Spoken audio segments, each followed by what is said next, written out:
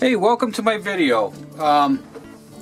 In this video here, we're gonna stay in the workshop one more time, and what I wanted to show you or kind of talk about is buildings. The problem I've had, and I don't think I'm the only one, but when I build these, obviously this is N scale. Sometimes you end up with a problem where the building isn't exactly flat on your surface. So when you go mount it on your layout, you can end up with gaps underneath here in different places. You know, if you look at there's a long gap here. So when you add building lights to these, the light will bleed out from underneath. So I was having that trouble, and I started looking around to see what I can do to make that go away. And here's what I came up with, and I like it, and I'm going to continue using it. Maybe it'll work for somebody else.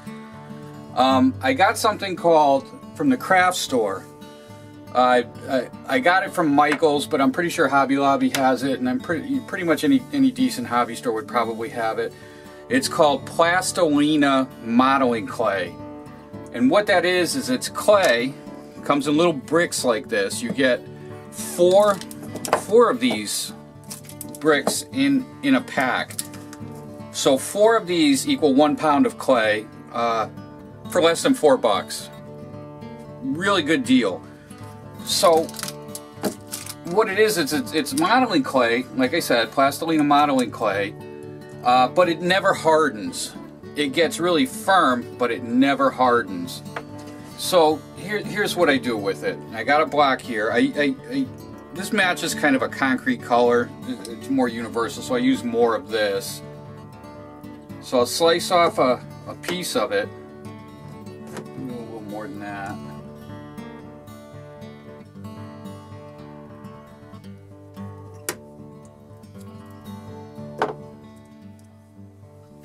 Alright, so we've got this piece. Now when you first take it out of the pack, it is kind of firm. It's actually pretty hard. But you got to work it around. Work it around, and it'll warm up in your fingers, and it'll start getting more pliable, more soft. And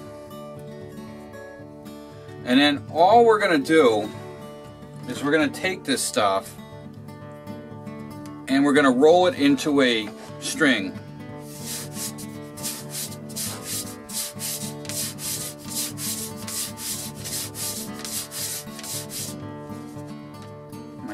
Table's a little bit dirty, but now this will work on any size buildings, HO scale, N scale, doesn't matter what it is. If it's HO scale, then you got to make these strings a little bit thicker, obviously, probably like at least the thickness of the wall, maybe a little bit more. And then we're going to take this string and we'll work on this building here. This one actually sits pretty flat, so I don't think I have too much trouble, but this is the process. You take this and you run it along the bottom of the building like so.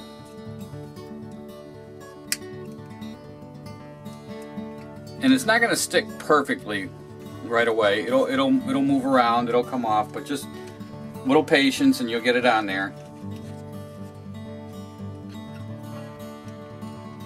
But right on the top edge of the walls.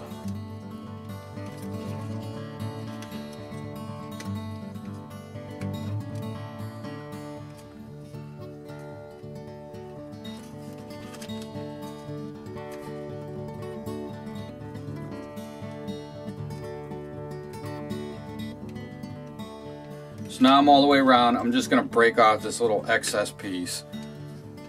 So now once that's on there, and I want to make sure it's sitting, you know, on top of the wall and it's not falling off or anything. Then I'm just going to take this like this, and I'm just going to take it and set it. So if I'm going to mount it here, I'll take it like this, and we'll just push it down into the clay like that. Now, because this is a clay, it also holds the building in place. It's an adhesive. It's not going anywhere. but it is removable. If you ever want to pull up the building, you just pull it up. It's just not, if you bump something, it's not going anywhere. And then you just take your hobby knife and just cut off the extra around the whole building. Like that. Just like that. And then this clay will fill all the gaps underneath here.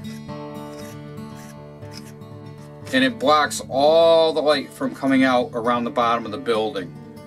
It's perfect for places where I know I have buildings where the ground isn't quite so level and it's a little higher. You know, you're a 16th off here or there because of the way, you know, the way I built my scenery. And this works absolutely beautifully to cover that up, and it fills it in nice, and it does not bleed light whatsoever. So that's what I got for you this week. I hope it's helpful for you. It works for me. If you'd like to see more stuff that I've done, please visit my website. You can sign up for email updates, so anytime I do an update on my website, you'll get an email for it. I'm also on YouTube, Twitter. My website is mikestrains.wordpress.com. Please come sign up, enjoy, come visit me and see what's going on. I try to do new videos every week, and if you find me on YouTube, I try to get new videos up every week, but sometimes I don't. But there's always something new on my website. So by all means, come visit me. Again, mikestrains.wordpress.com. Hope to see you there, and until next week, we'll see you later. Goodbye.